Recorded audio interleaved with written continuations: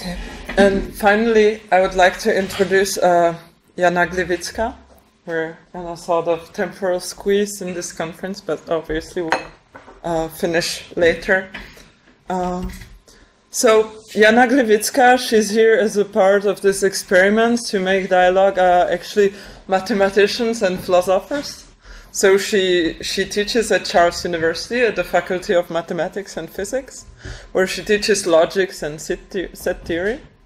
And she will try to present us some of the basic principles of the set theory, because we think that obviously this is the part of Badiou's work which is like probably most hard to understand for philosophers. And we just spoke about it during our lunch, that actually an interesting experiment to organize maybe next year would be to create a dialogue between mathematicians and philosophers, so that we can actually ask you some questions on set theory that may help us to understand better Badiou's work. So, as I say, I would like to thank Jana for her courage, and we're back to courage, to take part of this experiment.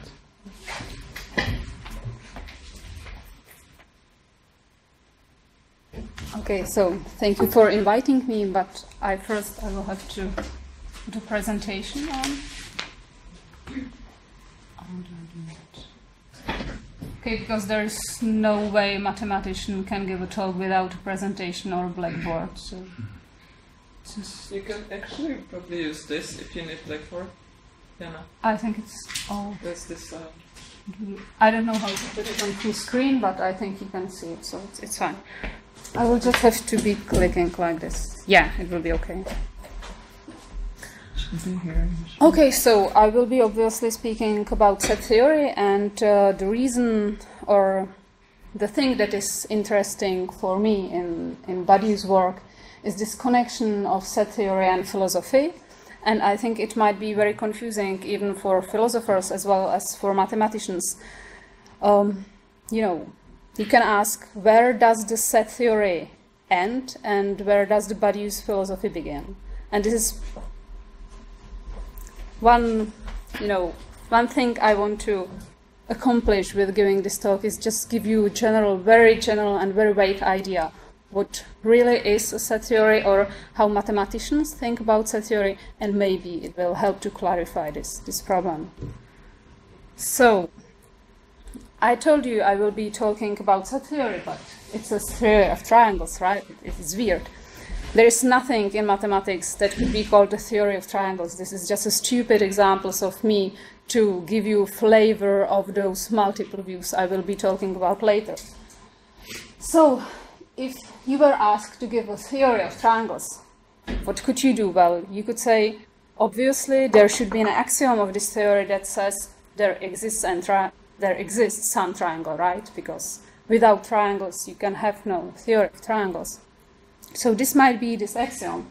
There exists capital A, B, and C, and think about those as the vertices of the triangle. And there exists small a, B, and C, think about those as edges of the triangle, such that the edge C connects A and B, the edge A connects B and C, and so on. This is a triangle, right? So, if you were asked to give a model of such a theory, you could obviously draw a triangle like this. You have three edges, A, B, and C, connected by, three vertices, A, B, and C, connected by three edges, A, B, and C, and obviously the edge C connects the vertices A and B. So it's an example of a triangle. But I can cheat you a bit, because I can say, okay, this is also an example of a model of the theory of triangles. But notice that the capital A is now an edge. It's not a vertex, it's not a point. But in the axiom, I don't say anything about A being actually a vertex. It's just the way we think about this A. We just think about it as being a vertex. So if I draw a picture like this, it's the same picture. I just rename those 6 elements. It is a perfectly good triangle. And now, from my point of view, this capital A is an edge. But from the viewpoint of the model of the theory, it's a vertex. Because capital A is a vertex, right, in some sense. So I will just keep switching viewpoints like this. And I know it can be very confusing. So there's one more example of a triangle. It doesn't look like a triangle at all, right? But it is a triangle because I have 6 objects. This A, B, and C, and this small a, b, and c, and this small c connects A and B, right? Just exactly what I demand for it to be a triangle. So in a sense, this is a triangle, or rather, it can be thought as a model of the theory of triangles. Okay? Something much worse can happen, and actually something much worse will happen in set theory. So imagine you lived in a world of triangles. What I mean by this, if you are living in a world of triangles, any object you encounter is a triangle, like by definition. So you will live in this world of triangles, and you are asked to give a model of the theory of triangles. Well, obviously you would have to draw something like this. You have no lines and points, so you cannot draw the regular triangle. But if you draw this object, it is, in some sense, a model of theory of triangles. It has 3 objects, capital A, B, and C, that play the role of vertices of a triangle, and I have 3 objects, small a, b, and c, that play the role of edges of the triangle. And kind of it satisfies the axiom of existence of a triangle.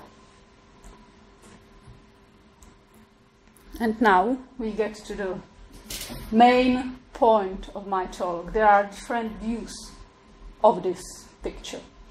From the viewpoint of the model, as I already said, the object A is a vertex. Why is it a vertex? Because it is connected to another 2 vertices by some edges. So it is a vertex. And the 6th tuple of the object is a triangle, because it's kind of our definition of triangle. Triangle is a 6th tuple such that the 6th object has some properties, relations. But from the meta viewpoint, from the viewpoint of us, A is a triangle. You can all see that A is a triangle. And the 6th tuple is just a collection of 6 triangles. It's not a triangle. You know, it's kind of cheaty triangle, but it's not a real triangle. Well, it is confusing, and it gets more confusing, because in the world of mathematics, everything is a set. Like in the world of triangles, every object is a triangle. In the world of mathematics, every object is a set. And the confusing thing about this, even collections of objects are sets. You know, in this example with triangles, the collection of triangles wasn't a triangle. It was just a collection of triangles. But in the world of set theory and mathematics, reasonable collections of sets are sets. So you can see what the problem is. Okay, so how does a model of set theory look? Well, it's kind of cheating again, because first I would have to tell you what the axioms of set theory are. I will try to tell you a bit about axioms later, but let me give you just the basic elements of a model of set theory, or rather of a structure that, if it satisfies some property, can be a model of set theory. So ignore just for a moment this blue and red bubble in there, just concentrate on the black picture. So if I want to give you a model of set theory, I first have to give you what we call a universe. Universe is this V, it's this black bubble, and the elements of the universe are sets. It's just a universe. To make it a structure, I have to give you a relation, and if I want to make a structure that could become later a model of set theory, the only relation I have to give you is the relation of being an element, or the epsilon relation, or the membership relation, whatever you want to call it. So these are the black arrows. So if I have this picture A and two arrows to C and B, what I mean by it is that B and C are elements of A. That's it. And if I draw a picture like this, and the picture, well, the trouble is it would have to be infinite if I wanted to make it into a model of set theory, but whatever. If it's a nice picture, it can be a model of set theory. But the crucial thing is there are just these two elements to it, this universe and these arrows. So, from the first, let me talk about this meta viewpoint, because from the meta viewpoint, everything is simple. From the meta viewpoint, it means from the viewpoint of us as mathematicians living in the world of mathematics, where almost everything is a set. Well, then everything is a set. This universe V is a set. All those black dots are sets. This blue collection, come back to these colors. This blue collection is a set. Also, the red collection is a set. It's just simple. Everything is a set. But what we are actually interested in how does this situation look from the viewpoint of the model? And what I mean from the viewpoint of the model, the usual metaphor mathematicians use is imagine you are being living inside the model. You cannot see anything else apart from what is in the model. So if you are living in this model V, the V, actually the domain, is not a set. It's what we call a proper class. And the reason for this is, or it may be put like saying it is too big to be a set. It's a proper class. It would take more explanation to explain the difference between proper sets and proper classes and sets. But it is, you may think of it, it's too big to be a set. So it's a proper class. Those black dots are the sets. These are the only objects there are from the viewpoint of the model. So these black dots are our sets. Now we might want to ask, what are these colorful bubbles? So with this red bubble, it is not that hard, because when I have a picture like this red collection, it's not an object of the model. Why? Because the only objects of the model are those black dots. And the red collection obviously isn't a black dot, so it's not there from the viewpoint of the model. So it doesn't make any sense to ask what it is. It's not there. The model doesn't see this. But the trouble is we have this blue collection, and in some sense this blue collection isn't in the model, just by the same argument as with the red collection. But you can see that this blue collection has exactly two elements, element B and element C. And if you look at my element A, you see that this element A has exactly two elements, B and C. So, in a sense, this element A is the blue collection in the sense of the model. Because it is, from the sense of the model, it is object of the model, and it has exactly the same elements. Okay? So what are the axioms of set theory? When I was reading Badiou, he says that mathematicians don't have definition of what does it mean to be a set. And that's perfectly all right, we don't have, and we don't worry about this.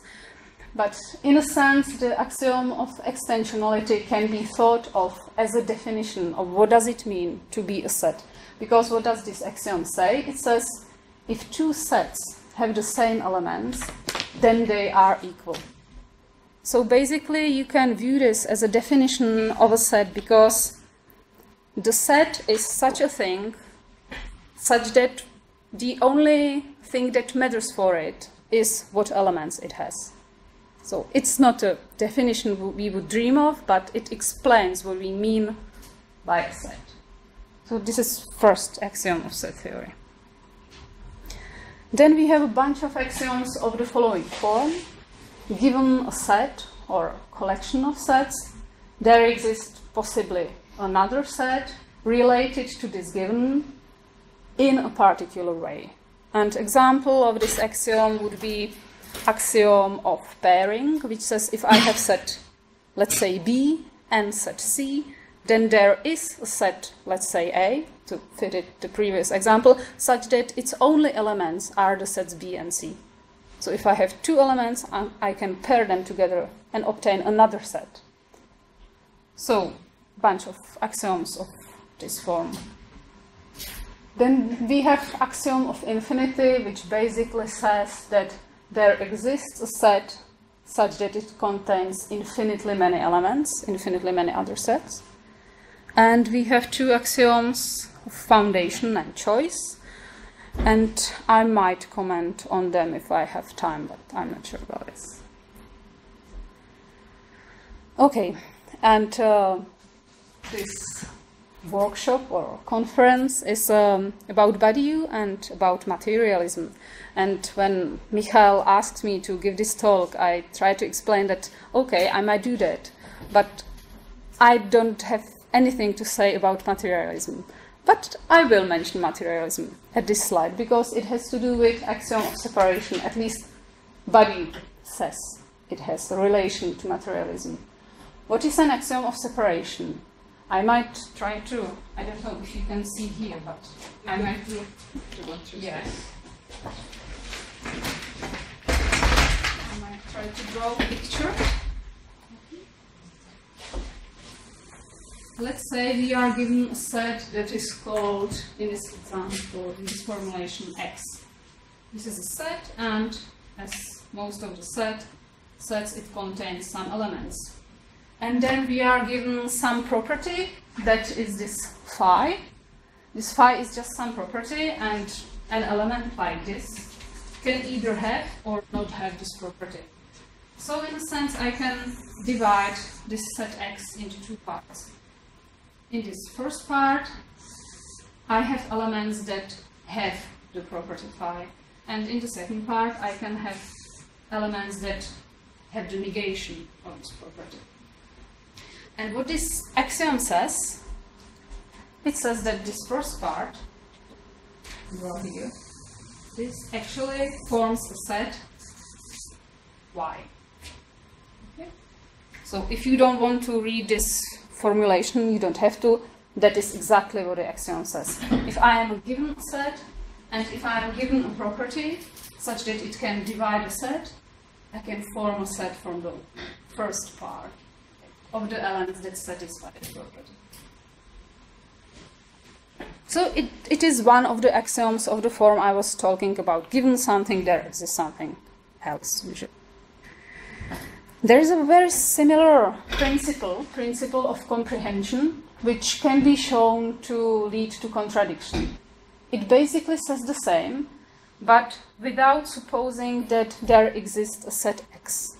It basically says, if I'm given a property, there exists a set of all the elements satisfying this property. It can be shown to lead to a contradiction by Russell's paradox. And here comes Badiou, and his comment on materialism is a quote from Being and Event. And what does it say? He says that language cannot induce existence, solely a split within an existence. The split I draw by this parallel. Right? And he continues. Cermeus' axiom is therefore materialist in that it breaks with the figure of ideal linguistry, whose price is the paradox of excess, or you can think Russell paradox, in which the existence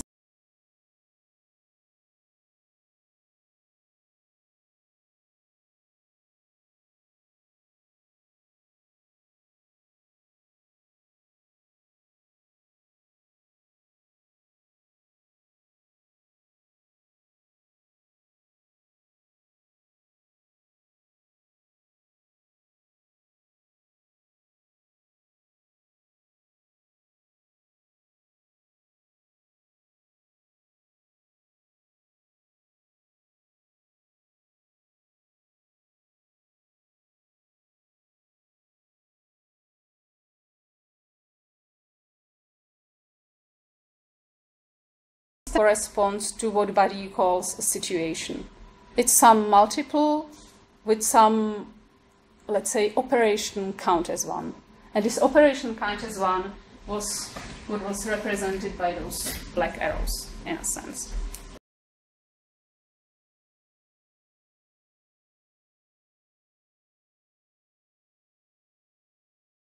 Inconsistent multiplicity is multiplicity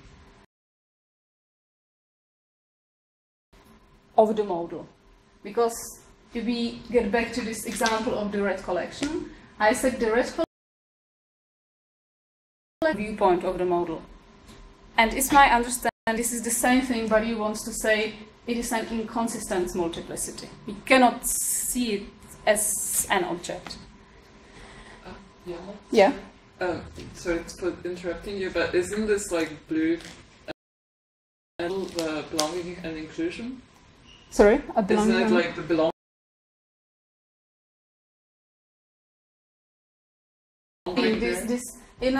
In the meta viewpoint, this red and blue bubble are subsets of the whole set V, and their elements are elements of the whole model V. So it's, I don't know whether it's what you mean. But yeah, this whether something is included.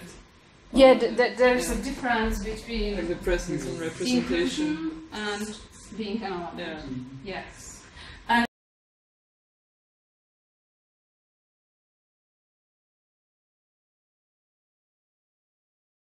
a V, and let's say any one of these black dots is an element of this set V. Yeah. Okay. So Badiou also uses the term consistent multiplicity, and he says it is a multiplicity after being counted as one. So I think, or it is my understanding, that we can view the blue collection that first was an inconsistent multiplicity after being counted as one as the element A. So somehow we get from the blue collection inconsistent multiplicity to consistent multiplicity, the element A. Maybe it's wrong understanding of Badiou, but it's the best I can give you. And this count as one is just what I described. It's just getting an element from a collection. Okay. So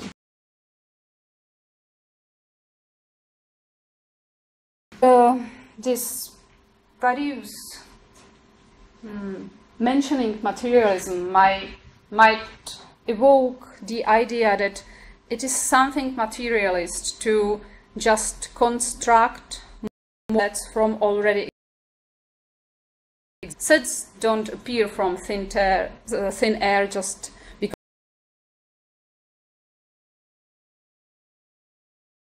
some already existing set to, give rise to a new set. So that might be a mathematician's understanding of what Badiou means by materialism in this context. And I want to show you something that is in set theory called von Neumann hierarchy of sets. It's a view of our universe, of our V, that was previously represented by this bubble as this big V. Again, I call it V. It should be the same V, just different shape.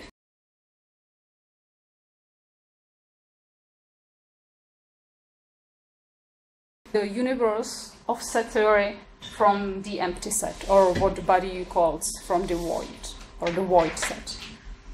And done, but you need an axiom of foundation to do this. So it will be a mathematical discussion of what does it mean, why you need this axiom of foundation, so I will not comment on this, but it's a crucial thing. And how the construction works?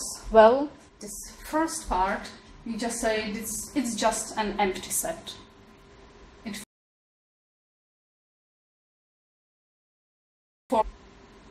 And if I want to go higher, I say, well, to the next level, I put all the subsets of the previous level.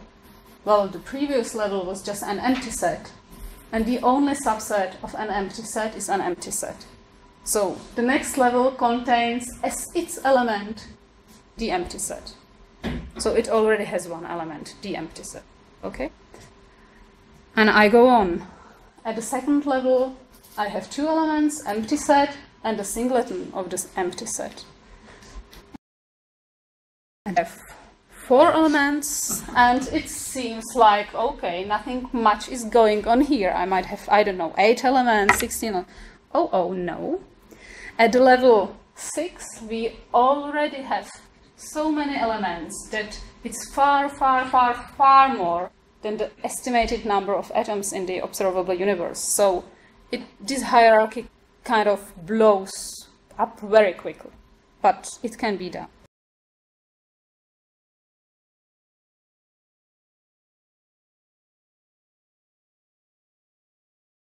It gets much worse up there.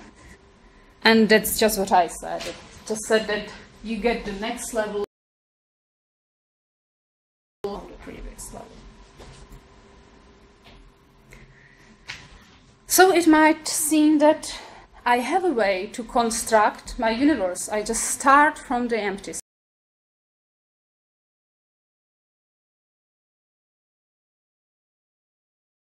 universe of set theory. The one I construct from the empty set. It's very far from truth, because I can construct what is called Gödel's constructible universe. It's a universe of set theory. It's a proper class that satisfies all the axioms of set theory, and in this sense it can be thought of as some other universe of set theory. And what is interesting about this is in a sense the smallest universe you can get in a set. So you just start with your V, you start constructing those levels and get the same. The first or the 0th level is just an empty set, the first level is just a set containing only the empty set, and so on. You also get a transfinite hierarchy.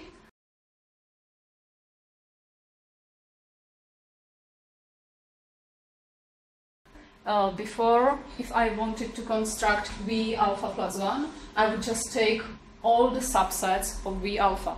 Now I don't take all of them, I just take those that are definable in my language, which usually, not in general, but usually is much less. So if I'm down here, it's the same. It doesn't make any difference. But in general, higher there, it makes a lot of difference. I get usually a proper subset of our V hierarchy. And this L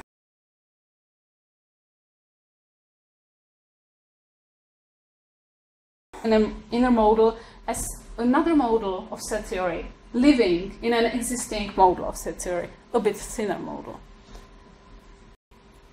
So there's, before I told you that we have basically two views, the view of the model and the meta view. Now we have already three views. The view of the model V, the view of the model of L, and the meta view.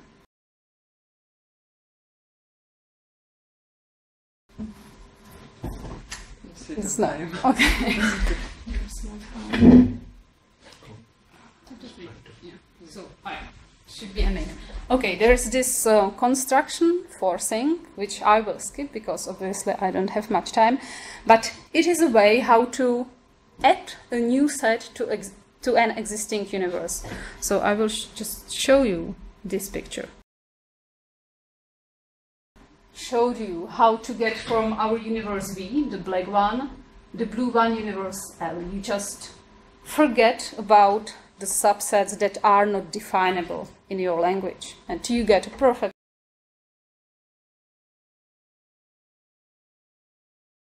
extent, even for mathematicians, is a way how to expand your universe. You just pick a set from somewhere outside of your universe and decide to glue it to the universe and expand your universe. You get something that looks like this red one, this expanding universe. So we already have in this picture 4 viewpoints. This black, blue, red one, and this meta viewpoint. And at this point you might think, okay, so obviously if I can keep switching those viewpoints, it's not a good thing to do. I might want to restrict myself to this meta viewpoint, but the trouble is, the meta viewpoint is just a viewpoint theory at another level. And at this another level, you can do the same thing. You can get your inner models, you can expand your universe. So basically the message of this talk is